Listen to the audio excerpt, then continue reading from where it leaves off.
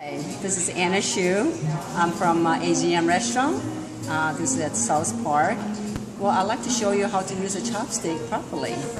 So when you pick up the chopsticks and you want to use your, like holding a pan, you put the chopstick right in the middle finger and try to move the top one to your index and your thumb and concentrate on your thumb and index. And just try to move the one on the top.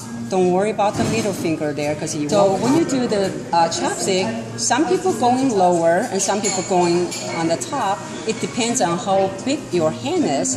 If you have a smaller hand, you can go a little closer so you can easily to move. But if you have a bigger hand, you probably want to go a little bit on the top so you can open wider as you wish.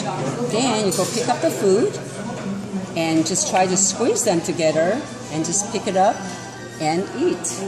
I hope this will help you.